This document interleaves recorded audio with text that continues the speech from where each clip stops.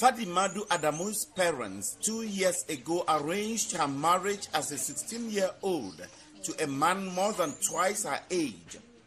Her husband often beat her, says Adamu, until she was rescued by the region's first female chiefs. I was suffering there. I didn't even have enough to eat. It was Aja Kaigama who gave money to my older sister, Aisatu, who came to take me back here.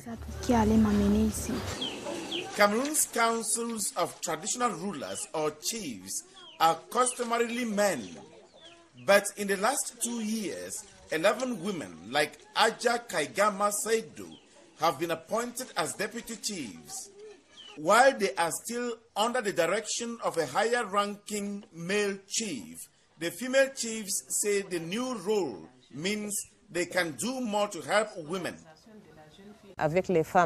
Our work with the women, we explain to them how they can go through us to express their needs at the level of the chiefdom, to denounce violence against women. They have problems that they cannot express to men. It is through us that they easily express their needs. The UN's Children's Fund says while more than a third of Cameroonian girls are married before the age of 18 and miss out on school, the rate jumps to 60% in the country's north.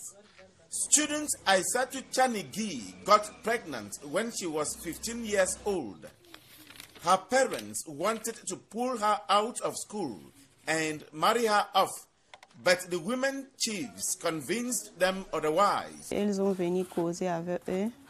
came to talk with them to convince them that even if I have a child, my parents do not abandon me. I have the right, I have every chance in the world to succeed. It took 4 years of lobbying by the Association of Women and Girls of the Adamawa region, AFADA, to get the chiefdoms to agree to open to women. AFADA says Cameroon's female chiefs have helped hundreds of women and girls in cases of gender-based violence and accessing health care and education. In the villages where we now have women chiefs, the feedback we have received from the schools is that the enrollment rate of young girls has increased by 40% for this school year. AFADA says they will continue to push for more women chiefs to reduce Cameroon's gender inequalities. For Anne Zwanke in Mokolo, Cameroon, Moki Edwin Kinzaka for VOA News.